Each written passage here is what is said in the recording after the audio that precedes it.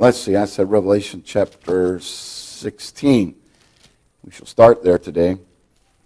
Before we read, I say this, that I think that as I look back over a long time, that God has graciously allowed me to be a preacher. I believe that, I'm pretty sure, I'm trying to think, it's been a long time, I believe that 1974, 75, God allowed me to preach my first sermon, which lasted like 15 minutes. And I know that you think, boy, I wish I was in that one, but for 15 minutes. As I look back, I believe that over the years I preached a lot of sermons, a lot of messages on prophecy and about the coming of Christ. I really don't do that so much anymore. I'm not sure why that has worked out the way it has. Sometimes I think we like to hear about prophecy, and I like to hear about prophecy and about what is going to happen. You have to be reminded that there is a great deal to cover. There's 1,000, at least 7 years. If the tribulation is 7 years, which the Bible indicates that it is, and that if Jesus is going to rule and reign for 1,000 years, which he is, if there is going to be another great rebellion at the end of that 1,000 years, and there is, that's a lot of time to cover, and there's a lot of things in the Bible, and some things are easily understood, some things are not. Prophecy is always an interesting subject, particularly the day and age in which we live, because in many, many ways we are seeing prophecy fulfilled right before our very eyes. We've spoken about Israel before, that Israel is a sure sign that Bible prophecy is being fulfilled right before our eyes. God promised that in the end, if you read Ezekiel 37, and there are many other verses, that God promised that in the end, Israel, which was not a nation, would become a nation again. And we saw that happen in 1948. And the verses there are somewhat ambiguous in this. It says that this generation shall not pass till all these things be fulfilled. Many have taken that to mean that the generation that was alive when Israel became a nation again would be that generation that would be alive when Jesus returned. Now, that was in 1948, and as you can figure that out, that's been well over 60 years ago. And so we are, some people say, well, how long is a generation? Well, the generation that lived in Moses' day was for 40 years. So if we figured it in that way, we would have assumed that Jesus would have returned in 1988. And Edgar Wisnett wrote a book, 88 Reasons Why Jesus Will Return in 1988. Of course, that book was totally false. It did not happen. Others have suggested a generation is 60 years. And if that were the case, 1948 plus, 60 years, we'd still be a little short on that. Some have suggested a generation is 100 years. There's really no way of knowing what it is. Suffice it to say, I believe that Israel, that we are seeing now, Israel is trying to be destroyed. The Arabs want to destroy. No, let's put it like this. The Muslims want to destroy Israel. And I take it to mean that this generation shall not pass. The generation of Israel shall not pass.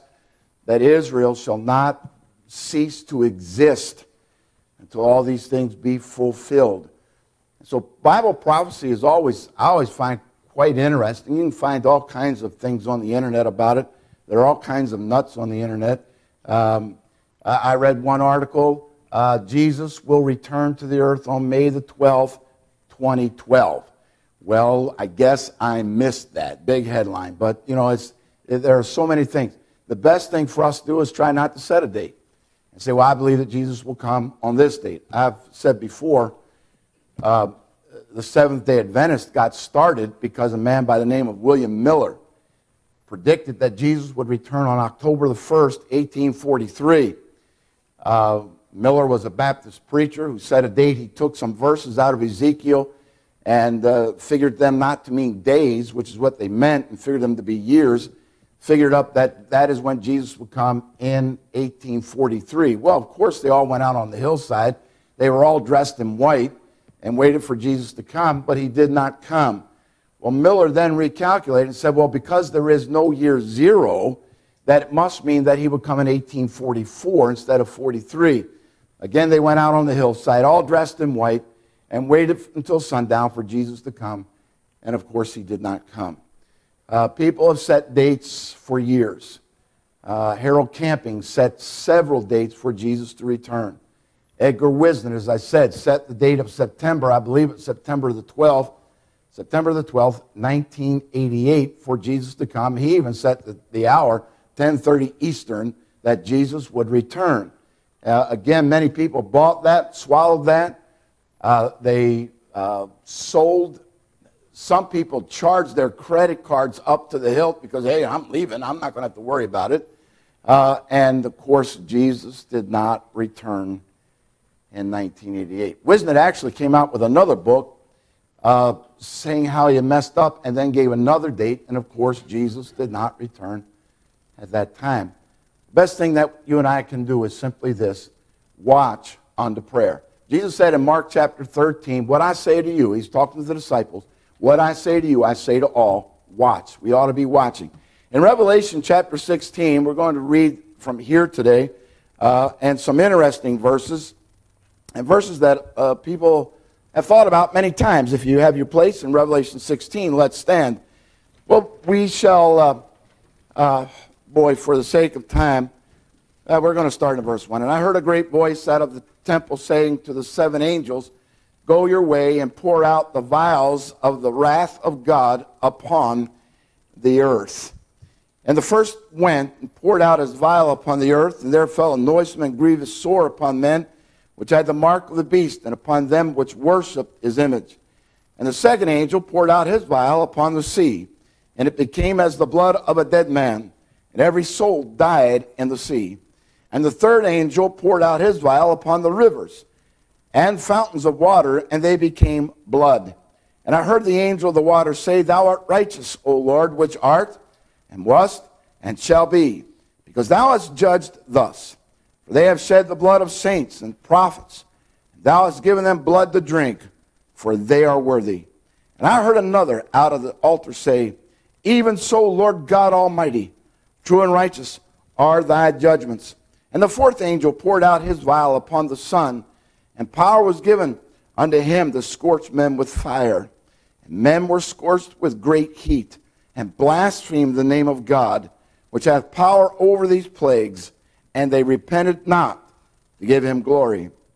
And the fifth angel poured out his vial upon the seat of the beast, and his kingdom was full of darkness, and they gnawed their tongues for pain, and blasphemed the God of heaven, because of their pains and their sores, and repented not of their deeds. And the sixth angel poured out his vial upon the great river Euphrates, and the waters thereof was dried up, that the way of the kings of the east might be prepared. And I saw three unclean spirits like frogs come out of the mouth of the dragon, and out of the mouth of the beast, and out of the mouth of the false prophet. For they are the spirits of devils working miracles, which go forth unto the kings of the earth and of the whole world, to gather them together, to gather them to the battle of that great day of God Almighty. Behold, I come as a thief. Blessed is he that watcheth, and keepeth his garments, lest he walk naked and they see his shame. And he gathered them together into a place called in the Hebrew tongue Armageddon. Father, we thank you for your word. Lord, we don't always understand everything in it, but Lord, we know that it's true. Lord, we know that it's true, and we thank you for it. Lord, very solemn, Lord, words today. Lord, and we thank you for it. Lord, I know that many people have different ideas about what the vials mean, what they represent, but Lord, we'll just take them for what it says. Lord, this morning, and Lord, believe it, Father, we pray for those, Lord, we pray for those who are without hope. And as Doug and Sarah sang, about one heartbeat away, just one heartbeat away from eternity. One heartbeat away. All of us, Lord, this morning are one heartbeat, one breath away from eternity. Lord, we thank you for the breath of life today. We thank you, Lord, that you allowed us to live long enough, Lord, to come to a place where we trusted Jesus as our Savior, where we asked him to save us, Lord, and to come into our heart. What a happy day that was. What a glad day that was, Lord. I know that myself, Lord, I didn't understand everything about the Bible then, and I still don't. But I understood enough, Lord, that I knew I needed to be saved. And I thank you for that. And for every person in this room that's saved today, Lord, we're thankful for that. And Lord, I know that when eternity rolls along, as the ages roll, that they'll be so eternally grateful that they trusted Jesus one day as their Savior. We pray for those who may be listening, who may be watching today, who do not know for sure that they're saved. Lord, for one who may be here that is not sure that they're saved, Lord, for them we pray. We pray for America. We pray for Israel and for the peace of Jerusalem. Lord, it is somewhat ironic when we pray for the peace of Jerusalem, knowing that there is going to come a day when Jerusalem is going to be ravished. Yet, Lord, we pray for the peace of Jerusalem, for the salvation of Israel. For, Lord, we do know that all Israel shall be saved in a day. And, Lord, we thank you for that. Now, Lord, bless, we pray in the few minutes. Lord, I know that prophecy is oftentimes very interesting. But, Lord, help us not only to find it interesting, but, Lord, to apply it to our lives so that we might be watching and waiting and ready when Jesus comes. Lord, we pray in thy holy and precious name. Amen. Amen. You may be seated this morning. That last verse, we really don't have time, and I mean it, we don't have time. We could spend the rest of the morning on the vials that are poured out. Suffice it to say this, that we have said many times that numbers do have a place in the Bible, that different numbers mean different things. 3 is the number of the Trinity, 6 is the number of man, 7 is the number of completion, 40 is the number of testing. We find the number 7 repeatedly used in the Bible. I marvel how many times you find there were 5 fish or 5 loaves of bread and 2 fish for 7. In the book of Revelation, we find 7 angels, the 7 spirits of God. We find the 7 seals in chapter 6. We find the 7 seals. We find the 7 thunders. We find the 7 trumpets. The 7 seals and the 7 trumpets are at least enumerated what happens with them. The 7 thunders, John was about to write what the 7 thunders were, and God said, don't bother to write. Seal it up. Don't write it. Here in chapter 16, we now come to the 7 vials. Each one of the 7 are progressively worse, as far as I can tell, that happened here on the earth. And so there are, in chapter 16, there are 7 vials. We do not read the 7th one in verse 17. 7th angel poured out his vial into the air, and there was a great voice out of the temple of heaven from the throne saying, it is done. It is finished. Somewhat parenthetical in chapter 16. Somewhat parenthetical, we find beginning in verse 13. And I saw 3 unclean spirits like frogs come out of the mouth of the dragon, out of the mouth of the beast, and out of the mouth of the false prophet, which we would call the unholy trinity. If you read chapter 13 of Revelation, you will find about the beast, the Antichrist, the son of perdition, child of hell, whatever you want to call him. You will read about him in Revelation chapter 13. You will read about the false prophet in Revelation chapter 13. And you will read about the false image. Now it says there, come out of the mouth of the dragon, which would be the devil. We know that it's the devil. The Bible makes it very clear. Well, preacher, do we know for sure it was the devil? Absolutely. Because it says in Revelation, that old dragon, that serpent, the devil.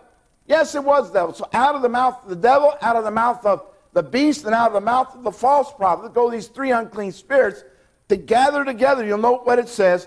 The kings of the earth and of the whole earth, to gather them together to the battle. Notice what it says there. Of Almighty, of God Almighty. He said, behold, I come quickly. Now in verse 16. And he gathered them together to a place called in the Hebrew tongue Armageddon. When you say Armageddon, immediately people think, well, hey, there was a movie about Armageddon and that. But that's not what this is talking about. Armageddon, it's actually Armageddon, which means Mount of Megiddo. And it's the Valley of Megiddo, or the Valley of Jezreel. Doug, if you throw that picture up there, the first one that I told you to show, I don't know if he can do that or not.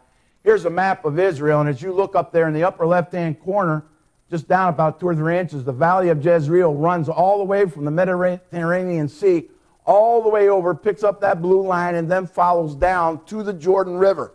From there, it kind of goes down to Jerusalem. Show a picture up there, if you would, Doug. The Valley of Megiddo, the Valley of Jezreel. This is that plain. Napoleon said about the valley, he said, that is a perfect place for all the armies of the world to gather. This is the Valley of Jezreel, the Valley of Megiddo, and they were all gathered. I think there's one more picture, Doug. Yep, there's another picture of it. Of the Valley of Megiddo, or the Valley of Jezreel, same place. And the Bible says this about that place. You can take it down, Doug, thank you. That about this place, that the blood is going to flow in this valley for about 200 miles. Now, jump over to Revelation chapter 19. In chapter 16, and it talks about the Battle of Armageddon. It's somewhat parenthetical in this, that it comes between the sixth vial. Let me get a drink. Excuse me. There we go. It comes between the sixth vial and the seventh vial. And so verses 13, 14, 15, and 16 are somewhat parenthetical there. The actual Battle of Armageddon itself does not occur until chapter 19. If you'll note there in chapter 19 of Revelation, it says in verse 11, and I saw heaven open, and behold, a white horse, and he that sat upon him was called Faithful and True, and in righteousness he doth judge and make war. You know, we live in an insane world. I mean, it's absolutely insane. Men just butchering and killing themselves, wars and rumors of wars. Speak about that in a minute. But in righteousness he doth judge and make war. His eyes were as a flame of fire. Now here's the picture of the returning Christ. It is somewhat ironic that the Bible never gives a clear picture of what Jesus looked like when he was here. Suffice it to say that Jesus looked like just about every other Jew. The Bible says in Isaiah, there is no comeliness nor beauty in him, that when we see him, we should desire him. There was nothing striking about Jesus that when you saw him, you would say, hey, there goes the Son of God down the road.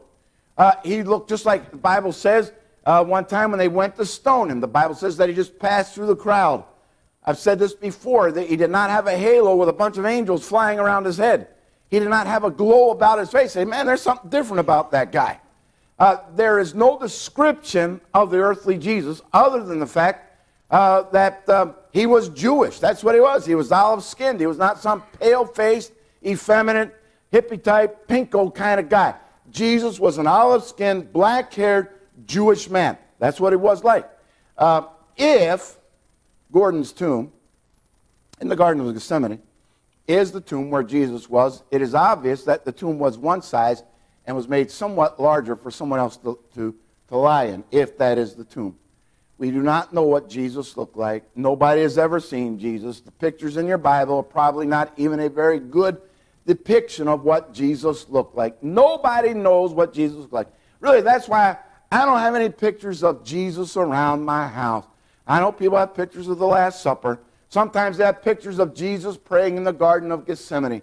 But I do not believe that that is a picture of what Christ looked like. However, there are two descriptions in Revelation about what the returning Christ will look like. It says in verse 12, his eyes were as a flame of fire, and on his head were many crowns, and he had a name written that no man knew but he himself.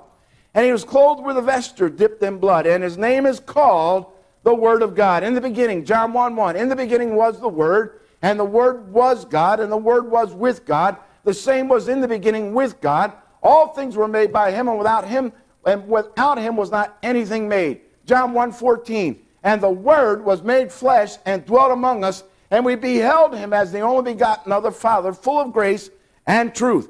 So we have no doubt in verse 12 and verse 13 who it is on this white horse. And the armies which were in heaven followed him upon white horses, clothed in fine linen, white and clean. Brethren, that would be us. We are the armies of heaven following. And out of his mouth goeth a sharp sword, that with it he should smite the nations, and he shall rule them with a rod of iron, and he treadeth the winepress of the fierceness and wrath of Almighty God. This day, the Battle of Armageddon is called the day. It's It's called the great day of Jehovah. It is called the day of the Lord. It is called the final battle. It is called the end of the devil's rule. It is called the supper of the great God. It is called the great battle of Armageddon. Jesus is returning. We live in an insane world. All you got to do is turn the news on and note that we are probably going to get involved over in the Middle East again. We're probably going to get involved in that, if nothing more than just attacking, but we may. Most people will tell you that there is absolutely no way for us to win simply by air power. If I know that you're coming to shoot me, I'm going to crawl into my cave until you get done, then I'll crawl back out. We probably are going to get involved in that. But the Bible makes it clear that there is coming a time of a great battle. Now, verse 16, and he hath on his vesture and on his thigh a name written, King of Kings, notice it's all in capitals, he is King of Kings and Lord of Lords. And I saw an angel standing in the sun, and he cried with a loud voice, saying to all the fowls that fly in the midst of heaven, come and gather yourselves together unto the supper of the great God, this battle of Armageddon, that ye may eat the flesh of kings. Now notice who is here. Remember, we read in chapter 16, these three unclean spirits went out. Now, people think that they're going over there, and if the blood flows up to the horse's bridle for 200 miles, well, why don't they just attack with atomic bombs, preacher? Well, here would be the reason for that. Because if you attack with atomic bombs, the land's going to be useless. It's not going to be any good. I forget what the half-life is of a uranium isotope, but it's a long time. The ground would be contaminated, so they're going to go over there because the Middle East is rich with minerals and oil. So they're going to go over there, the Bible says, to take a spoil. That's why they're going to be over there. And they're going to get there. Now notice what it says there in verse 18. The flesh of kings and the flesh of captains and the flesh of mighty men and the flesh of horses and of them that sit on them and the flesh of all men, both free and bond, both small and great. They're going to, by any means, they're going to come to this valley of Jezreel, to Armageddon, the Mount of Megiddo. They're going to come to that valley, and they're going to be gathered in that valley for a great distance. I want you to jump back to Daniel chapter 11. Daniel chapter 11. We'll come back right there to Revelation 20, but Daniel chapter 11. Daniel chapter 11. People often surmise, preacher, what is going to happen? What is going to happen? Now let me say a couple things quickly. One of the things Jesus gave in Matthew 24, the disciples said to Jesus in Matthew 24 and verse 1, 2, and 3, they said, as they sent over by the Mount of Olives, they said to Jesus, tell us, when shall these things be? Number one. Number two, what shall be the sign of that coming? And number three, and of the end of the world. They asked him three questions. When shall these things be? Jesus said, see all these stones? Referring to the temple. There shall not be one stone left upon another. So they asked him, well, when shall these things be? Secondly, they said, what shall be the sign of thy coming? What's going to be? Give us something, the sign of thy coming. Revelation chapter 19. What shall be the sign of thy coming? And thirdly, they asked this question, what shall be not only the sign of thy coming, but of the end of the world? The end of the world, the end of the world. Jesus in Matthew chapter 24 then proceeded to give out a bunch of things, a bunch of signs that would point to him in chapter 19 returning to this earth.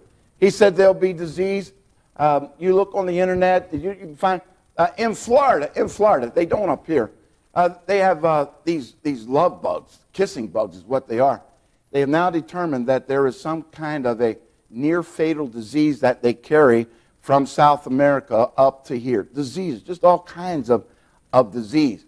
I don't know if you heard, I'm not an alarmist much, but I don't know if you've heard, there's now a new virus that they're not sure where it came from. It's a breathing virus that it starts out like a cold, and within 4 or 5 hours, the person who has it is pretty much unable to breathe and winds up. Bible says there will be diseases. There'll be earthquakes. There are like 3 million earthquakes every year. See, I told you before, there are always earthquakes going on. Most of them we cannot feel. There's only about 150 with a magnitude of over 6. But there are earthquakes all over the place.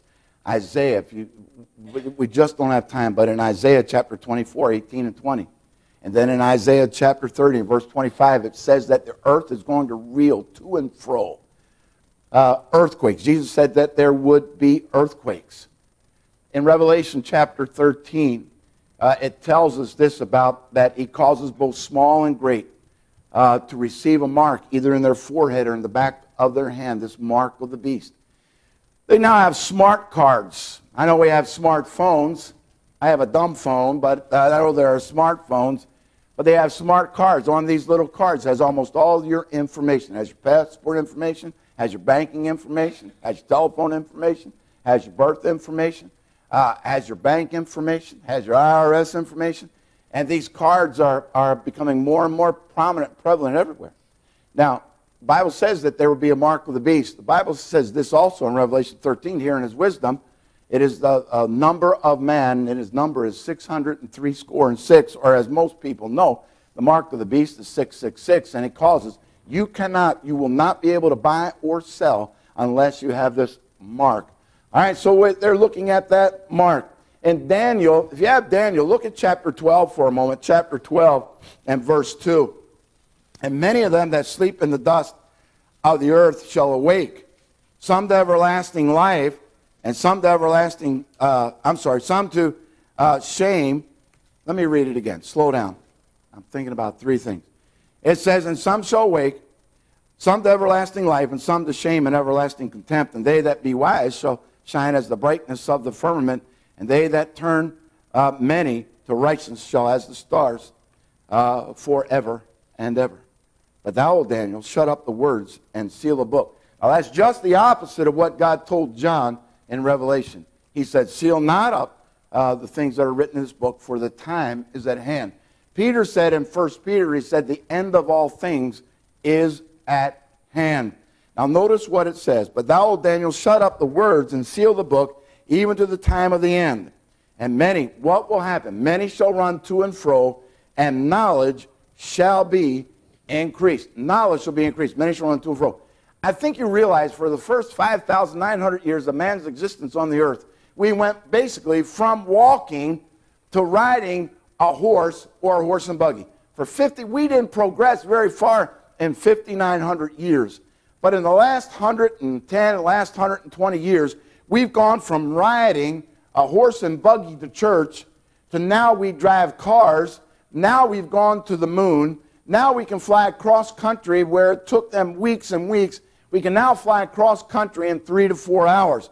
The Bible says that in the end, many shall run to and fro. The book of Habakkuk makes it is kind of interesting, in which it kind of describes that people will be riding to and fro in like automobiles, back and forth. And so at the time of the end, many shall run to and fro. For 5,900 years, we were basically still on foot unless you had a horse. Man, now we've got automobiles, we've got cars, we've got jets, we've got rocket ships. And people are spending hundreds of thousands of dollars to fly in space shuttles to go up in the sky and look back down here to see where they live. Many shall run to and fro. But then it says not only that, but it says that knowledge shall be increased. I'm not sure where people come up with statistics, but I read this. We do live in an information overload. We've heard that term. Look, hold your place right there. Hold your place right there. Look at 1 Timothy or 2 Timothy chapter 3, because we're going right back to Daniel. 2 Timothy chapter 3. 2 Timothy 3. I wrote the right verse down. 2 Timothy chapter 3 and verse 7. Ever learning and never able to come to the knowledge of the truth. Men are constantly learning. Online information doubles every 6 months. In January of 2008, there are 155.5 million websites, which were 33 million more than 6 months previous to that. Human knowledge, human understanding doubles every 2 years. Now you got to think about that. I was talking to BJ about that. But think about that.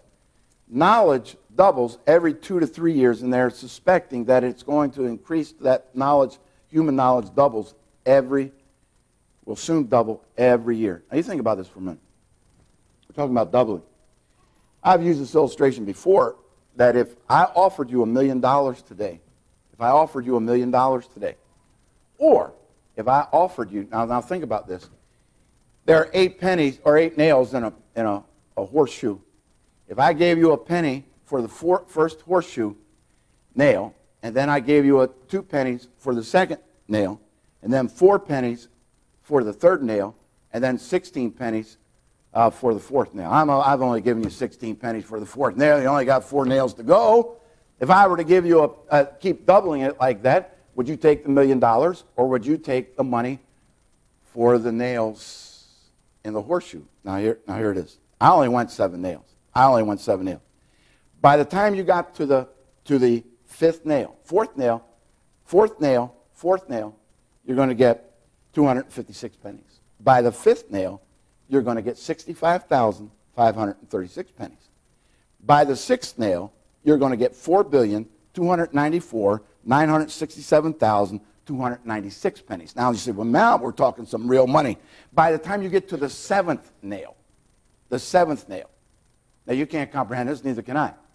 But by the time we get to the 7th nail, you're going to get 1.844674 keep on going to the 9th with 19 zeros behind it. Now we're talking about knowledge increasing. All right, we're talking about knowledge doubling. If knowledge doubled last year and then it doubles this year, now we've got 2 times 2, or 1 times 1 is 2, so we got twice. But now if it doubles again the next year, now you've got 4 times knowledge that you had just 2 years ago. And if you double it again the 3rd year, now you've got 16. You see, in the end times, knowledge is going to increase. But they're ever learning and never able to come to a knowledge of the truth. One of the things that is pointing to the fact that we are living in that time, at the time of the end. Many shall run to and fro. Look, there's just one verse in the Bible that said, man, it looks like Jesus' return, that Armageddon is just around the corner. It would be Daniel chapter 12 and verse 4. And somebody says, well, preacher, what will happen at the Battle of Armageddon? What will happen? We're going to jump back to Revelation 20 or 19 in just a moment. But look, if you would, at Daniel chapter 11. Daniel chapter 11. I think that probably the clearest explanation about what will happen. Remember, they're going to be gathered together at Armageddon. The Valley of Megiddo. The Valley of Jezreel runs from the Mediterranean Sea all the way across Israel down to the Jordan River, then on down to the capital, Jerusalem. They're going to be gathered together to that place. And as you saw that picture, I mean, that was not the full 200 miles worth. That picture, they're all going to be gathered together in that place, the Valley of Megiddo, at Armageddon, the Mount of Megiddo. There is a hill, a tell there called Megiddo, and they are going to be gathered to that place. You'll remember that the frog went out, and the river Euphrates was dried up to make way. We read this in chapter 16. For the kings of the east to come. And Daniel chapter 11 speaks about the Antichrist. We don't have time to read all of chapter 11. But we're going to begin in verse 40. And at the time of the end. All right, so now we're talking about the end. At the time of the end. Doesn't tell us exactly when it is. As I said, there's a tremendous amount of, a lot of years, a tremendous amount of knowledge here about the Bible. But, suffice it to say, it will be at the time of the end. Shall the king of the south push at him? And I say, well, who is the him? Again, in Revelation chapter 13, we read about the Antichrist. One of the things that is pointing to this is world globalization, where we find the European Union now has 27 member nations, and there are other nations knocking on the door trying to get in. They've got the European Union, they've got the European Congress, they've got the Euro, which is common. Africa has now signed a declaration where all the nations of Africa are going to try to assimilate into under one thing. South America signed an accord in 2004, I believe it was, in which the nations, look, we're looking at globalization. President George, the first one, I don't know whether he was HW, he was HW, the other one was W, but George Bush, the first George Bush, he talked constantly about a one world order, a one world order, a one world order. And that's what we're looking at. It says in Revelation chapter 13 that this guy is going to rule over the kings of the earth. This guy is. So now in chapter 40 we read, at the time of the end shall the king of the south push at him. The him being the Antichrist. King of the south is going to come up from Egypt, perhaps from northern Africa. And the king of the north, of course, will refer to Russia. And boy, we see that thing right now happening. Putin, let me just say this. Putin doesn't care one whit about what the president says. Because, it's like when you were a kid. I dare you to, you draw a line and say, I dare you to cross that line. And you cross that line, and he goes, okay, I dare you to cross this line. And then he says, okay, I dare you to cross this line. And that's pretty much what we've done. I dare you to cross. Putin doesn't care. Russia is arming itself. Russia wants to be a player in world history. And according to Daniel here, the king of the north is going to push at him. Come against him like a whirlwind with chariots and with horsemen and with many ships. And he shall enter into the countries and shall overflow and pass over. He shall enter into the glorious land. Well, what's the glorious land? That's Israel. Where's the valley of Megiddo? That's in Israel. Where's the valley of Jezreel? That's in Israel. So he's going to enter in. The king of the north is going to come and all his armies. If we can understand somewhat Ezekiel 38, it gives a list of those things. May not be the same battle, but he's going to enter in. And they shall escape out of his hand, even Edom and Moab. He shall stretch forth his hand also upon the countries, and the land of Egypt shall not escape. But he shall have power. But he shall have power over the treasures of gold and of silver, and over all the precious things of Egypt, and over the Libyans and the Ethiopians shall be at his steps. All right, so the Antichrist is going to move south. The king of the north is going to move down, and the king of the south is going to push at the Antichrist. He's going to enter into the glorious land, and they're going to push. Then tidings, notice this, but in verse 44, but tidings out of the east and out of the north shall trouble him. See, the Antichrist is going to push down at the south, to those nations at the south, which are going to push at him. But the king of the north, which is Russia, and all the allies of Russia are going to push down. Then the kings of the east. You'll remember in Revelation chapter 16 that the three unclean spirits went out of the mouth of the dragon, out of the mouth of the beast, and out of the false prophet to make way for the kings. And the river Euphrates was dried up to make way for the kings of the east. So what we have now is the kings of the north, the Antichrist, if we understand this correctly, and I believe that we do on this point, is going to come out of Europe. Somehow or other, I cannot explain it all, but somehow or other, the European Union, somehow or other, the New Agers, and I don't believe anything they say because they tell us that the earth is warming. You know, there has been no warming of the earth for the last 19 years. Oh, well, we have climate change.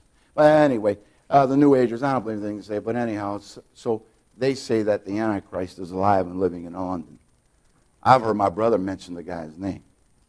Now, the Antichrist is going to take control over there.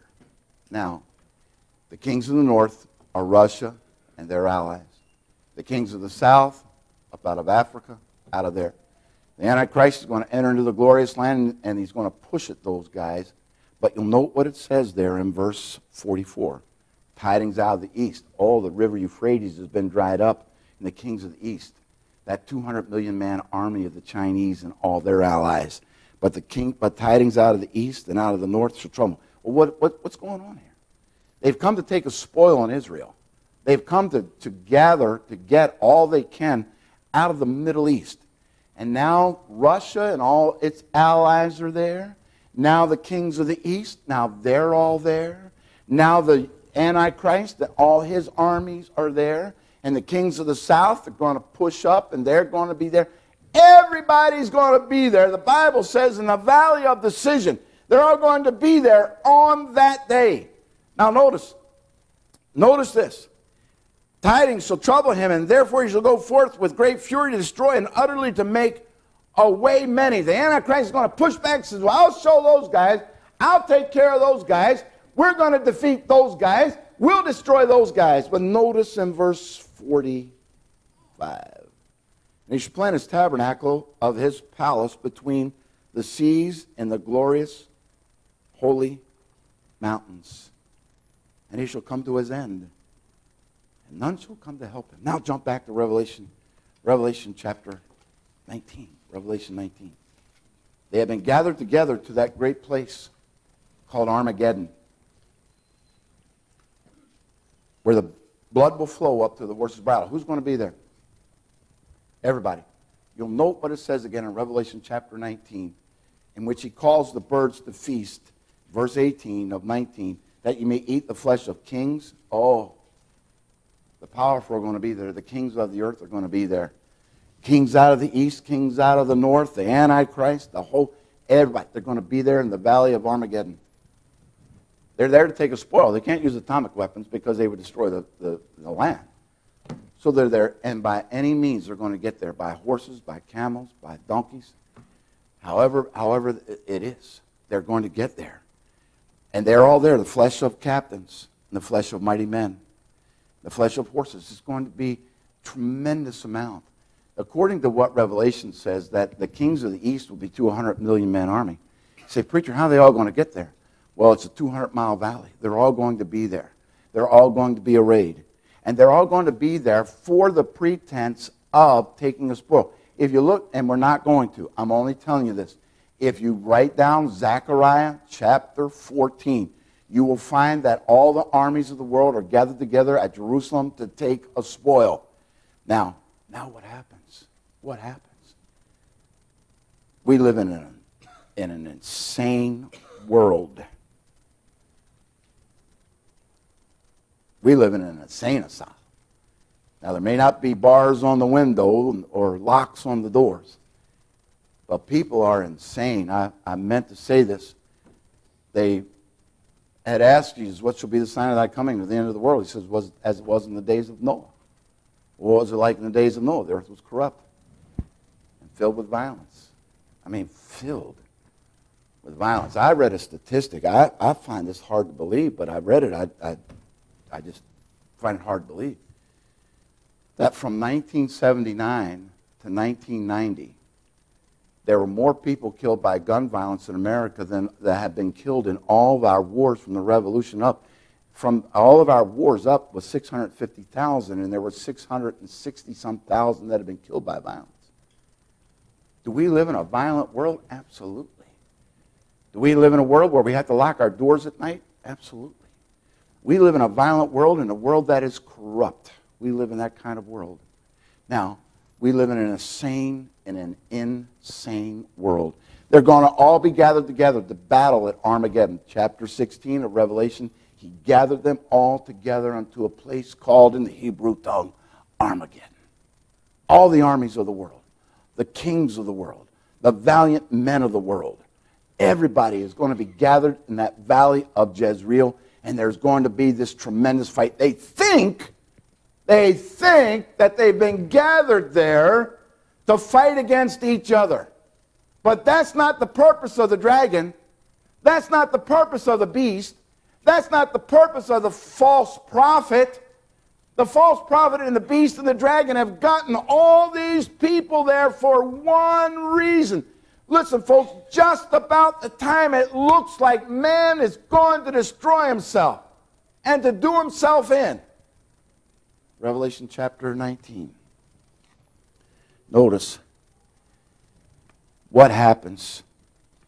There's this, no, let me put it like this. The King of Kings and the Lord of Lords is going to come back. And he's going to come back gloriously. And to destroy him, can you explain it? Well, no, but he's going to come, the Bible makes this clear, with the brightness of his coming. It is going to be brighter than if all the stars of the universe exploded at one time. Jesus is going to return in the brightness of his glory, riding upon that white horse, and the armies of heaven are going to be behind him. And listen, there isn't going to be much of a battle, Because you'll note what it says in Revelation chapter 19, that out of his mouth goeth, in verse 15, and out of his mouth goeth a sharp sword, which is simply the Spirit or the Word of God. And they're all going to be gathered there in Armageddon for this great battle to take a spoil and to ravish Israel and to destroy Israel and to destroy one another. As we read in Daniel chapter 11, the king of the north and the king of the east and the kings of the south and the Antichrist are all going to be gathered together in the glorious land right there in Israel at Armageddon to kill one another. But that's not the purpose of the false prophet. That's not the purpose of the beast. That's not the purpose of the devil. The purpose is to destroy the Lord Jesus Christ. Because what's going to happen is that he will destroy them with the great brightness of his power. There'll be a tremendous, Jesus will speak. Actually, I'm not even sure he'll speak, because he is going to destroy them with the brightness of his power. And as it says there in that verse 18, that you may eat the flesh, both free and bond, both small and great. And the blood will flow for 200 miles to the horse's bridle. What a great battle that's going to be. Now, in verse 19, there's no judgment on this one.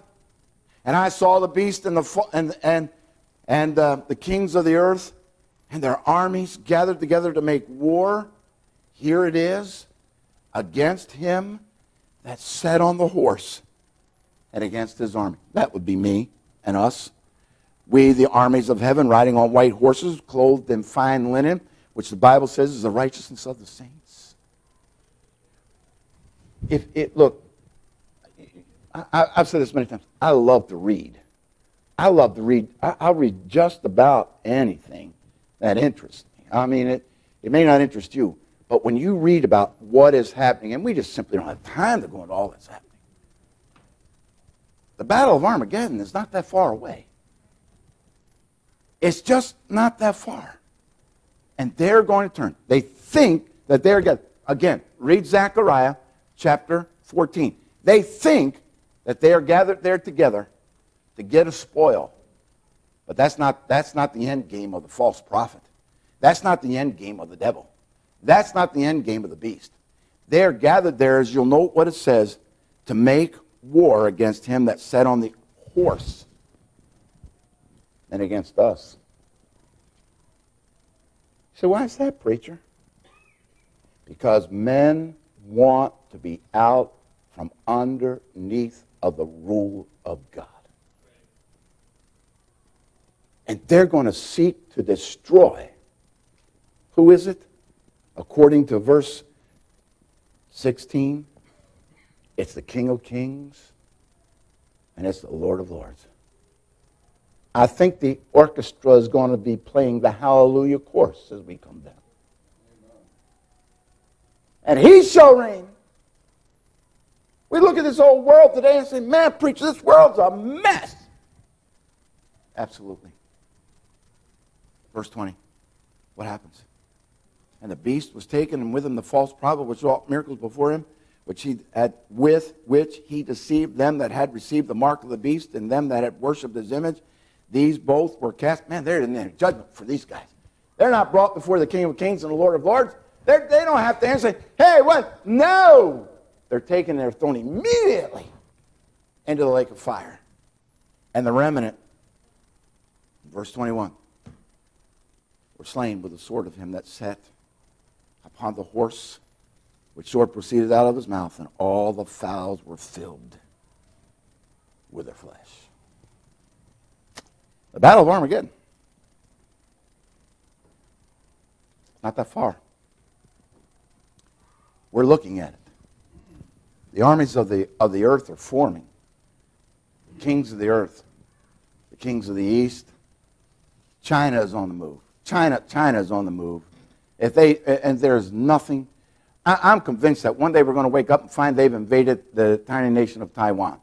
And we have an agreement with them and with Taiwan that we will defend them. And I'm pretty well convinced we're just going to say, well, okay, you can have it. The kings of the north, Russia is on the move already. Now, whether Putin is the guy that will be there or not, we cannot determine that. But the kings of the north are on the move. The kings of the east are on the move. The Arab nations to the south of Israel, they're on the move. The European Union is forming. The common market is formed. The kings of the earth are forming. We're just waiting. You know, people say, well, preacher, do we know who No, we don't know who the Antichrist is, and don't bother trying to figure that one out. I will tell you this about the Antichrist. Oh, my mercy. I will tell you this about the Antichrist. He will come out of Europe. He will be at least half Jewish. I think from Genesis chapter 49 or chapter 50, he will be of the tribe of Dan. The guy, we read all this stuff about gay rights, etc. It appears that he will be somewhat homosexual. He will seek to change times. He is the Antichrist. He sets himself up and opposes God. We're seeing it now. What shall be the sign of thy coming and of the end of the world? And when shall these things be? Now, I wanted to say this from chapter 20, but we just don't have time. But let me just say this. We've got 3 minutes. Preacher, what happens then? What happens after this great battle and all the birds of the air come and they devour the flesh, and the buzzards are there, and the scavenger birds are there, the crows are there, and the birds of prey are there? What happens then? False prophet and the Antichrist, they're thrown into the lake of fire. It's burned with fire and brimstone forever and ever. They should be tormented both for day and night forever and ever. But then what happens, preacher? The world has tried to destroy Jesus, but boy, the armies of heaven. Let me quickly say this, that there will be, in chapter 19, after that battle, there will be some righteous people on this earth that will be delivered at that time. Now, so then what happens? According to Revelation chapter 20, Revelation 20, the devil will be thrown into the abyss with a great chain, and there he'll be for 1,000 years. And then we, the armies of heaven, those who have been saved by the blood of the Lamb, those who have been saved by the blood, those who have been washed in the blood, those who have been to Jesus for the cleansing power, who have taken a bite of the bread of life, who have taken a drink of the water of life, who have entered through that door to find green pasture. I don't care how you may call it. Those of us who are the redeemed, according to Revelation 20, and they lived and they reigned with him for 1,000 years. I think about what the earth is going to be like. I can't imagine, neither can you. But it's going to be restored like it was when Adam and Eve were here. Wow. The paradise of God. Say, aren't you glad that you're going to be there one day? Amen. That you're not going to be... Look, we're the armies of heaven. We're riding on the white horses. I always love riding horses. Man, I'm going to get my own horse. And it's going to be a white one, like the Lone Ranger had. And I'm going to have a white horse. And I'm going to ride from heaven with Jesus. And that crowd down there, the kings of the north and the kings of the east and the kings of the south and the kings of the Antichrist are all going to turn on us. But my captain, remember in Joshua, we are done. Remember in Joshua, the Lord said to Joshua, get ready, for in 3 days we're going to cross over the Jordan River. Wow. How exciting. After wandering for 40 years in the wilderness in a circle, the Lord said in 3 days you're going to go over the Jordan River.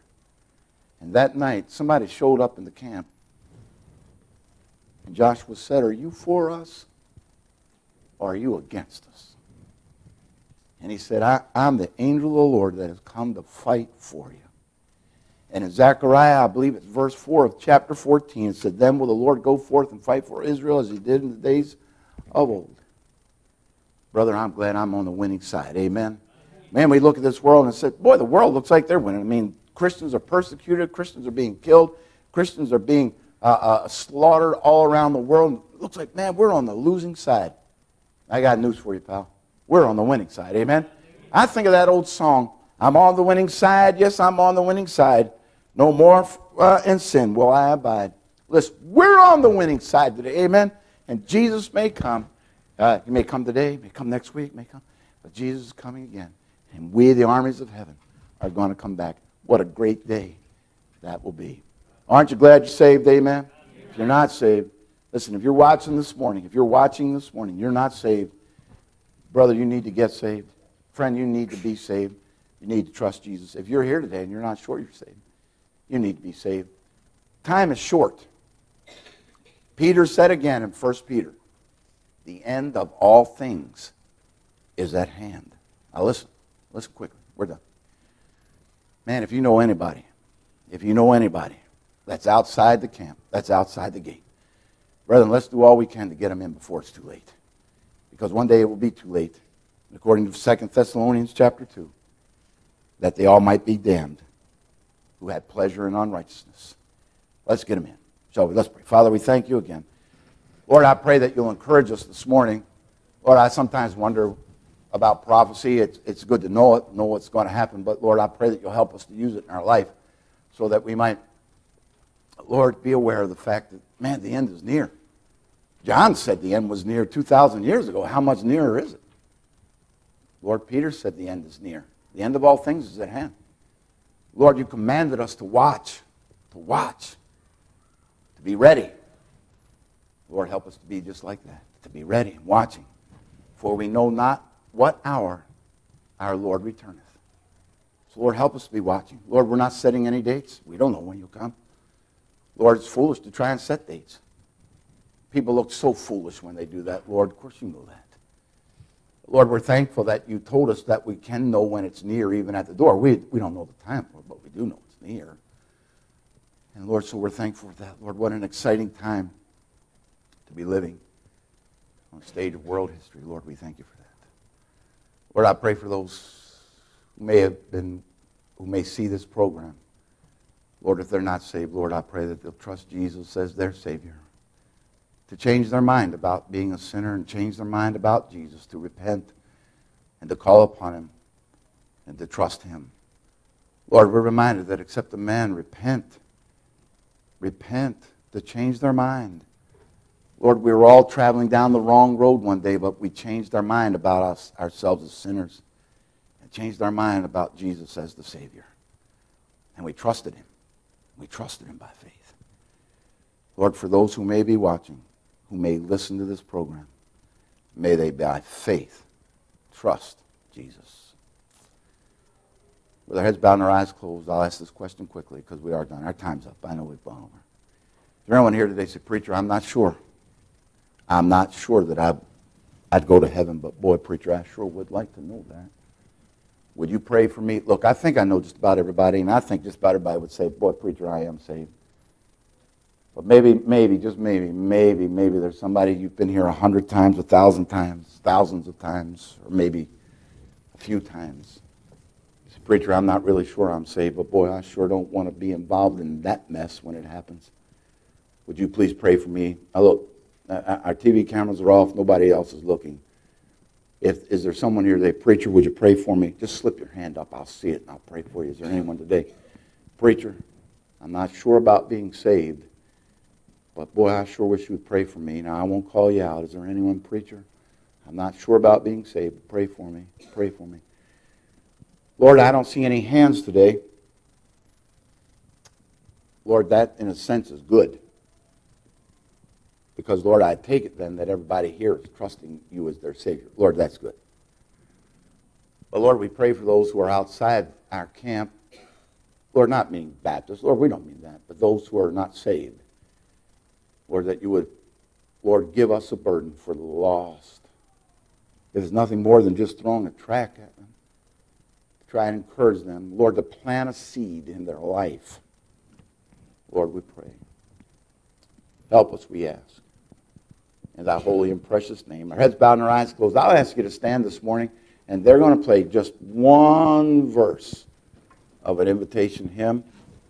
And listen, if there's a need in your life today, if you need to trust Christ today, may I encourage you to step out. I know nobody raised a hand. I know that. But this thing about eternal life is, it's not a matter of life and death. It's more important than that. It's about eternity. Say, preacher, Jesus said this, if you'll confess me before men, I'll confess you before the angels of heaven. Maybe there's somebody here today say, preacher, I've never let anybody else know that I'm saved, but I sure do. I want to publicly confess that Jesus Christ is my Savior. And if you do, if you'd like to come forward, I'm not going to embarrass you or take you anything like that, but if you'd like to let other people know, man, I'm saved. I'm on my way to heaven. I've trusted Jesus as my Savior. And all right, now let's pray. Father, we thank you again now for this opportunity. Lord, we've gone way beyond our time. Father, I pray that you, Lord, encourage us today. I guess more than anything, prophecy is an encouraging thing because we are encouraged by the signs that we see that the Bible forewarns us about happening in those days. That ought to encourage us this morning. Lord, that, boy, eternity stands before us. What a great day that will be. To be gathered with our friends and loved ones who have gone on before us, who are now patiently waiting for us to cross over to the other side. Lord, we thank you for that. Now, Lord, I ask again that you'll bless as we go our way and bring us back tonight, that we might rejoice together and that we might have a good time of fellowship tonight. Thank you, Lord, for all the folks who came today. Thank you for our visitor today, Lord, that we have. Lord, we're glad for every single person, Lord, in the church today. Lord, we pray that you would increase our number, not for the sake of increasing our number, but to increase those that have found their way into the kingdom of God, we pray. Give us a good afternoon, we ask. Jesus tarry, and bring us back tonight, we pray. In thy holy and precious name, amen and amen.